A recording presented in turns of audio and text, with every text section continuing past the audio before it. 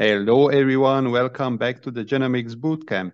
This video is the first one in a new series that will talk about the cool stuff that you can do in R. Some time ago, I did a series with the most useful R commands, and I consider this series finished, at least from my part, that in my view contain the most useful stuff that you can learn or that you should learn if you are starting off with R, especially with use of R in genomic analysis. But R itself is full of wonders, full of marvels, so it would be a shame to ignore these just because you rarely need them.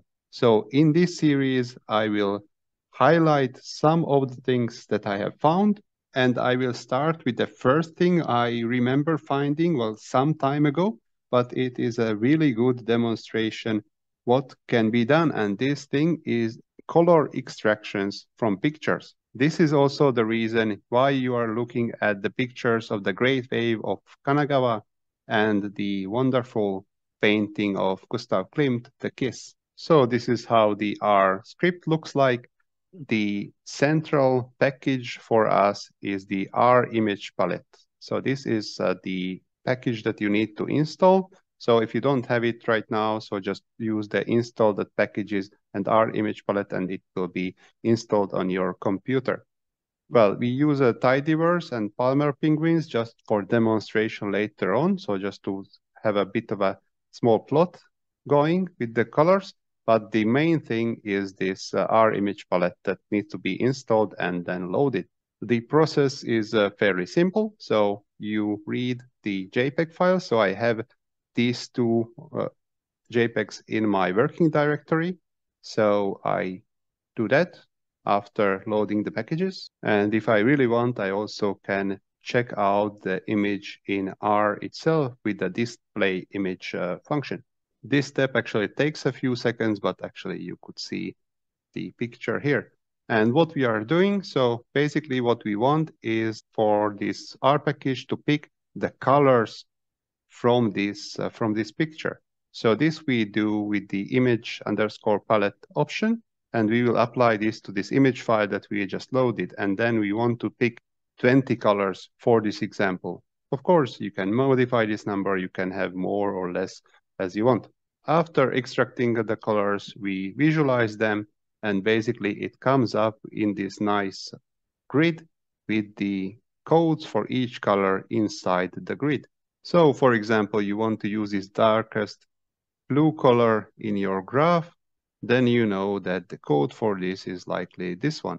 So I set up a very small example with the Palmer penguins and with a small histogram.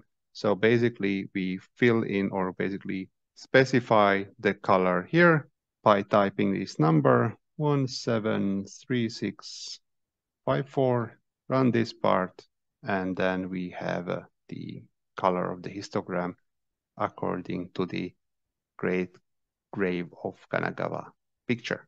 Rerunning the same thing with any picture is really easy. For example, you want to use the beautiful golden colors of the Kiss painting, so you just load that image file, run the scales, and now you have the colors extracted from the picture as codes for your R plots.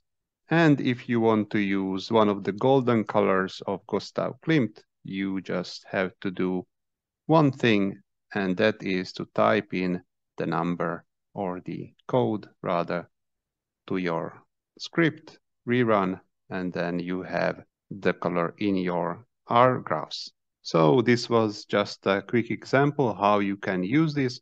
Also, what comes to my mind, for example, if you want to do your entire presentation in the colors of your favorite sports team, what you need to do, just get a picture of their jersey, extract the colors, and you can use those colors in your presentations and in your graphs or wherever you want, the very same way as I showed you in this video.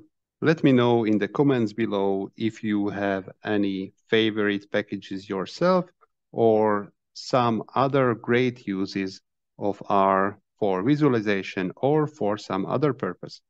For now, this was it for this video, but this series will continue with other spectacular uses of R. So stay tuned. For now, I thank you for your time and have a really nice day.